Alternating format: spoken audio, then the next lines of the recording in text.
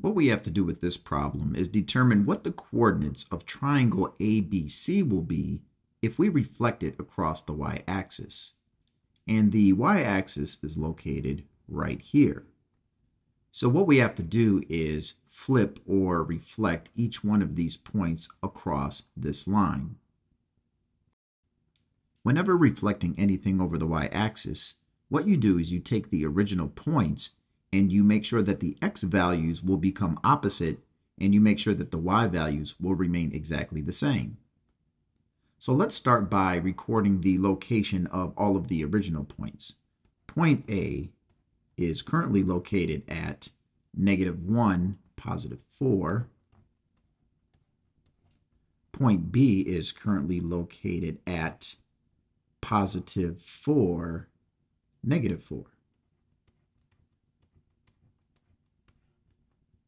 And point C is currently located at -1, -6. Now what we are going to do is take each x value and make it opposite and make sure that the y value stays the same. And the opposite of -1 is +1. And we want to keep this y value the same, so that is going to stay at 4. For point B, the opposite of +4 is -4, and the second value, or the y value, will remain the same.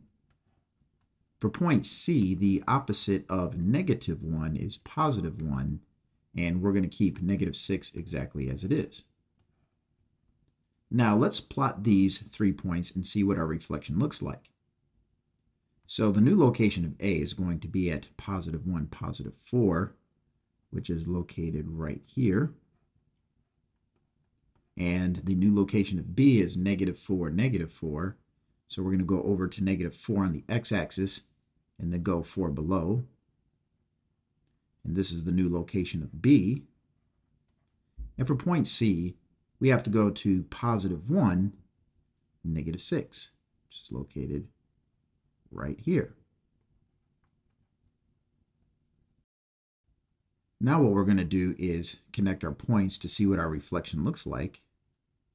So there's line segment AC, line segment BC, and line segment AB.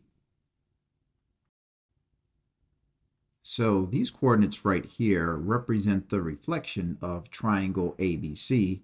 And notice that all of the x values became opposite and all of the y values stayed the same. And that will always happen when doing a reflection across the y-axis.